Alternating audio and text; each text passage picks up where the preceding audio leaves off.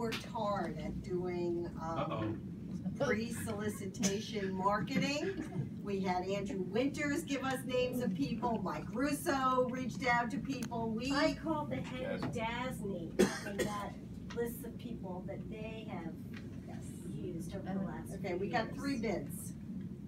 Big bids. Okay. We got 3 bids. Only one of the bidders actually followed instructions. We have made the decision to throw out the bids and redo it again. And in this time around, we're putting Gretchen in charge of our marketing effort, because I frankly think that if I were in this business, this is a fantastic high-profile job. I don't understand why we haven't gotten. You remember those beautiful pictures of the elevator? Right. I'd want to build it. Yeah. So we're going to try a whole new. The downside is so risky for them if they do. You know what? I've been told that it's not a big enough job for the big guys. Right.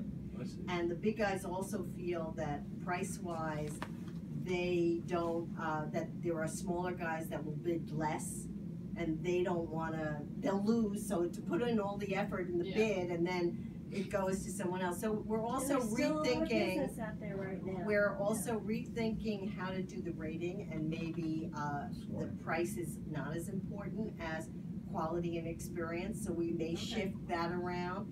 We're gonna really do a big job. We're gonna send out letters with pictures of it. We're gonna really try quickly to get some better bids. Well, now that the 2nd Avenue subway is done, and the folks that were working on that one at breakneck speed, 100 years, are now been freed up. Good point.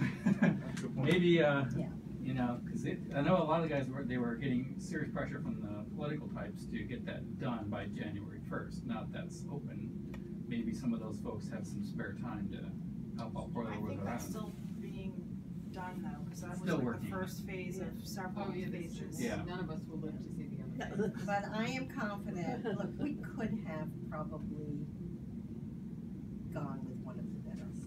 But I think given the nature, given the nature of this project, we really want someone of high quality.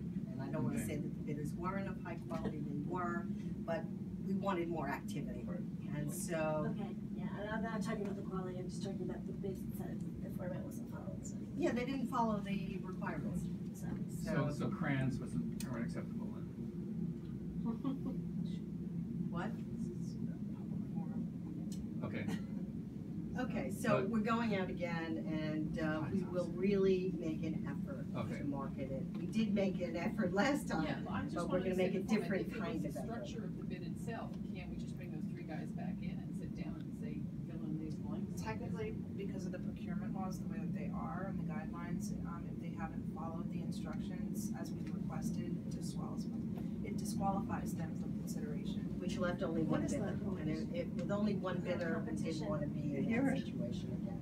So we have to provide better instructions and bidding packages. Or make it simpler. You know, make it simpler, and also there are changes. But actually more detail. There are material changes in what, you know, we've learned over time too, separate from the reports, what will make a good contractor for this project.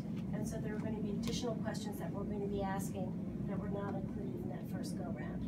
Okay. That'll be a lot more informative. So I don't know, we don't have a date by which we're going to do this, but we've been beating up Gretchen to redo the RFP, and it'll be done in the